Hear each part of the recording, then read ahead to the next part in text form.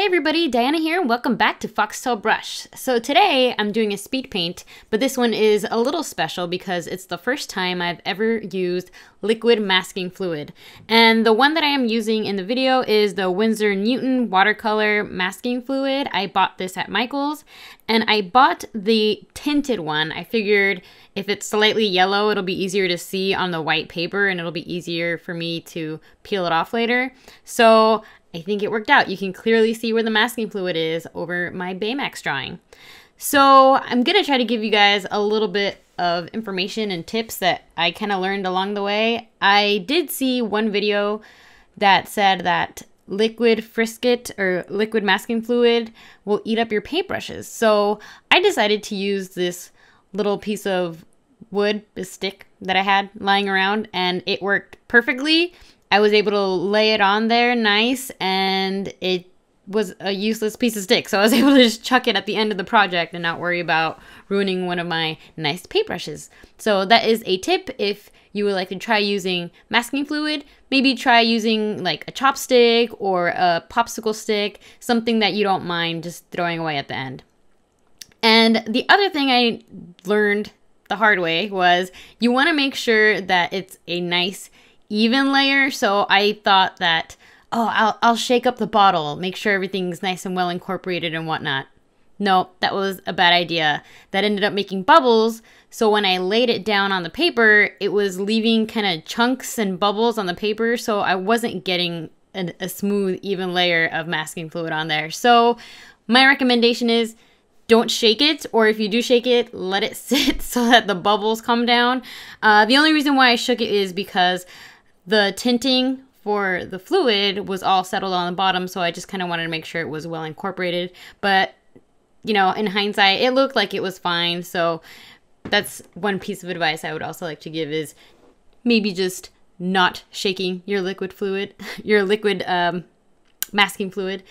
So yes, make sure it's a nice even layer, no bubbles, and you want a pretty thick layer. There was some parts on his right arm, you can kind of see the edge. It's a little bit lighter, not as yellow, and also around his head.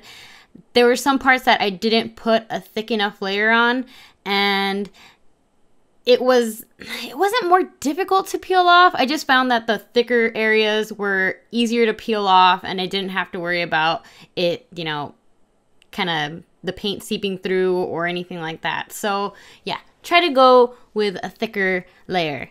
Like how my husband makes peanut butter sandwiches. He puts a thicker layer of peanut butter. Like, I don't know why he uses bread. He should just eat it out of the peanut butter jar. Anyways, hi honey. So that's another piece of advice. And after it dried up, I think I left it for a couple hours. I went and did some stuff around the house, but I left it for a few hours, came back, it was nice and dry, and I was able, as you can see, I did a wash over the entire thing, and I kind of blotted up some of the pulled on watercolor that was on his body, just in case. I know it's supposed to seal and stay good, and even if it gets wet, but I just picked up some of the extra water droplets so that it wouldn't seep through. And there were some spots towards the end, after I peel it up, there were some spots that the water did get through. And again, that was because I shook it. There was bubbles, and the bubbles left a little gap. So don't shake it, guys. This is not a Polaroid picture. Do not shake. Okay, so now I'm doing these lovely little flowers, and to be honest, I don't think I really paint flowers all that often. I don't know why. They're nice and pretty, and it was actually kind of relaxing, just kind of like doing these fun little shapes.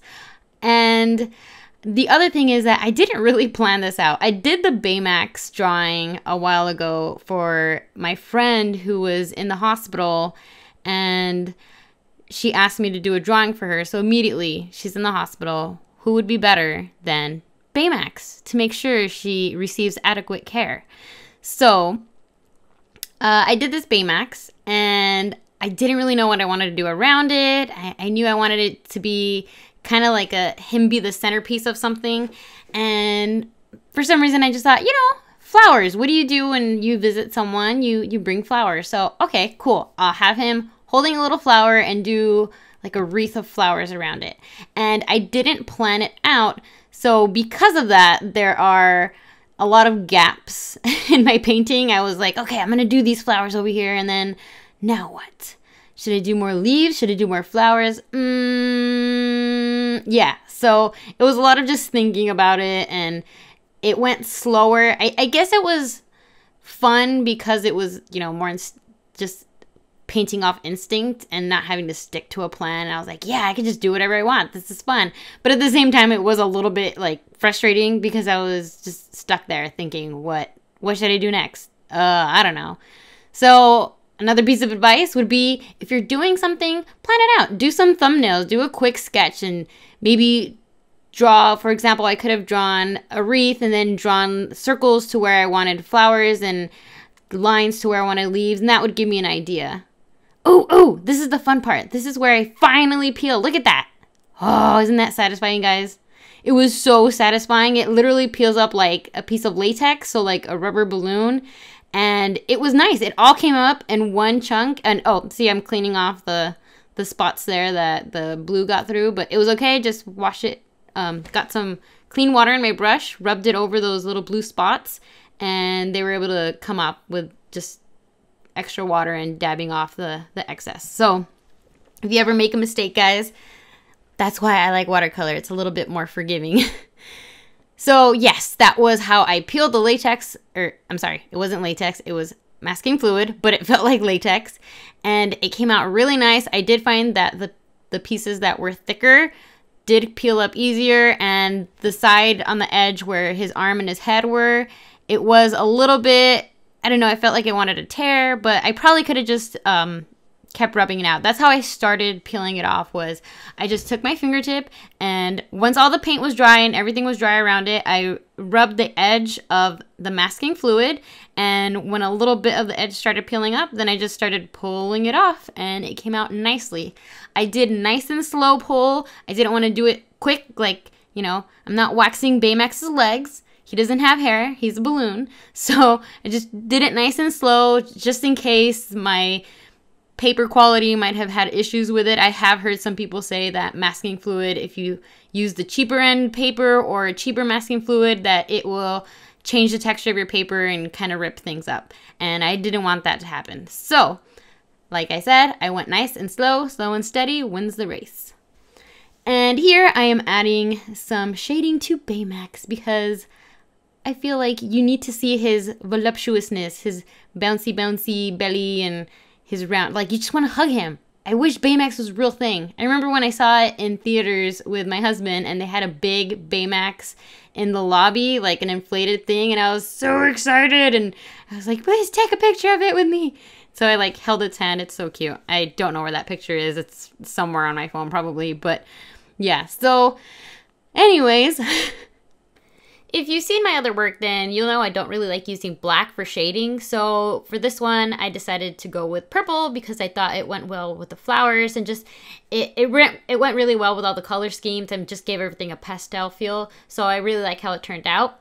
And the way I painted the shading was just, I did a bunch of light washes and just layered them up on top of each other after the wash just kind of dried out, and kept the edges nice and dark and crisp so it would define them more. And then as you went towards the body, just lighten everything out so that it just gave it the rounded effect, because everybody knows Baymax is known for his roundness, right? Right. And here is the completed painting. Yay! So I really liked working with the masking fluid. It was a lot of fun painting it on and peeling it off. The peeling part especially was very satisfying. But I know that if I just tried doing that background wash with just my brush and try to be careful, I would have messed it up. It would have been a pain in the butt, just making sure that I didn't get any paint onto Baymax's body. So this really helped. If you guys have any projects like that you're thinking, oh no, how am I going to keep the colors from bleeding or seeping in, I 100% recommend you try the masking fluid. Just try it out. It's a lot of fun. And as for my friend, she is out of the hospital now. She still needs some healing left to go, but she's doing pretty good. And she absolutely loved this painting, which made me feel awesome because it was a gift for her, and I'm glad she liked it. So hopefully you guys like this video, and I will see you in the next one. Bye!